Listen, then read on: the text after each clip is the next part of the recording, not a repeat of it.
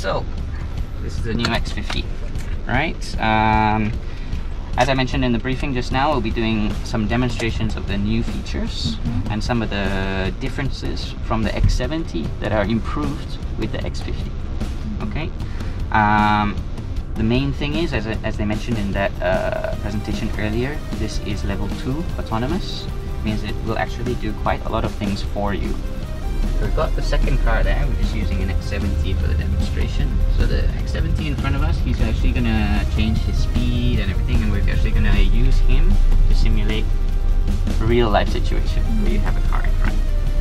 So before we start, you can already see it in the graphic that the car is there. See it there? Yeah. So this graphic here has the car in front as well as the lines of the road. Right now we're in the middle of the track, there's no lines. Right, but once we actually go into we have our little simulation up there, we will have the lines and it will show up on the graphic. Okay. Now the differences, the main difference with the X50 is that it will do the steering for you. Right? So when you start to veer towards one of the lines, it will actually take over the steering and center it back for you. So that's the safety feature there as well. Also, it actually makes it quite comfortable to drive. If you've got a long journey, whatever, especially on highways where the corners are not too sharp, it will actually turn the corners for you as well.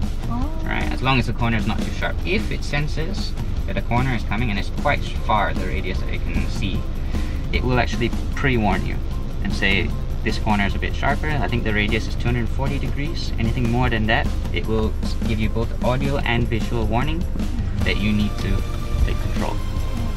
Right? It has a torque sensor in the steering, right? So it can actually sense whether your hand is there or not. Right? So if you take your hands off the wheel for too long, it will remind you, please put your hands on the wheel. Right? So it can actually sense the pressure of your hands on the wheel. You still see the car in front, and I'll just set the ACC to there. And now you can see the car in front. You see that blue? Right? Now it is following the car in front, whatever the car in front does. As we start to come towards the lines, it will start to sense the lines, and you'll even get the graphic there. And you can see that the car in front is moving. Right? As he turns the corner, it's still sensing that as well. Come through the lines here. And it will actually start to take over the steering on the straight. There. Okay, and it centers the car in the lane. So doing that all automatically. If I turn towards the line, it will actually turn back and make sure that the car is in the middle at all times. Right? If you want to actually change lanes, you press the indicator and it will stop doing that and it will actually let you change the lane. You can turn it off as well, so you have the option of using just ACC, which is what the X70 has. Right? So you can choose whether you want ICC or ACC, or you can turn it all off altogether, obviously. So this feature is on the X70, but it's improved on this X50. So we go over 30, and now he's in my blind spot. And you can see the orange light on the mirror. Oh yeah. Yeah, it's warning me that something's there. Now if I signal, it tells me don't. It starts flashing, and also you get the audio warning. Good, no, so I know that I can't go. Here. I'm gonna go at 60 now. And we're going to use him as our ACC guide. So I'm just going to go to 60, I'm going to set it. Now it's picked up all the lines, centering the car. If I try to turn towards that, it will turn back. And then we've got the corner. And the corner we take over. But it's still sensing the car in front. And again, I'm not doing anything on the pedals. So this is where even the ACC is improved on the X50. It will actually sense the car through the corner quite sharp. This corner is quite sharp. We'll slow down. Again, I'm not doing anything. Right? Slowing down, even through the corner. So even though there's nothing, it knows that I'm going this way and there's a car there.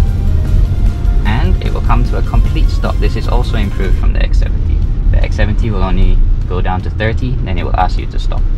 This one stops on its own and will go on its own.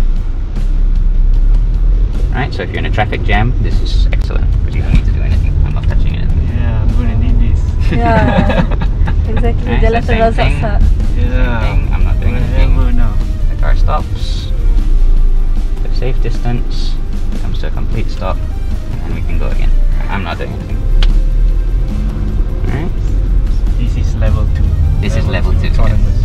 Okay, now I understand. So with the level 1, with the X70, it will slow down the car, but once we reach, you can even come to a complete stop if you want. So even at higher speed, he brakes quite hard, no problem. The car will also slow down and come to a complete stop. Does all level 2 autonomous driving assistants have this kind of feature, or only X50? You mean other brands? Yeah, in other brands. Not sure about all. Some do, yes, for sure.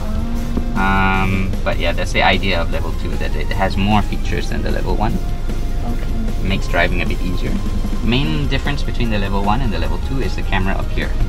So it uses 2 systems. The radar on the front, which has the X70 has as well, as level 1, uses radar to sense the distance, and it gives you the AEB and the forward collision warning, as well as that adaptive cruise control. But with the extra camera, that's the advantage we get, that it can come to a complete stop, it can go through corners, quite sharp corners, and it has more features that way.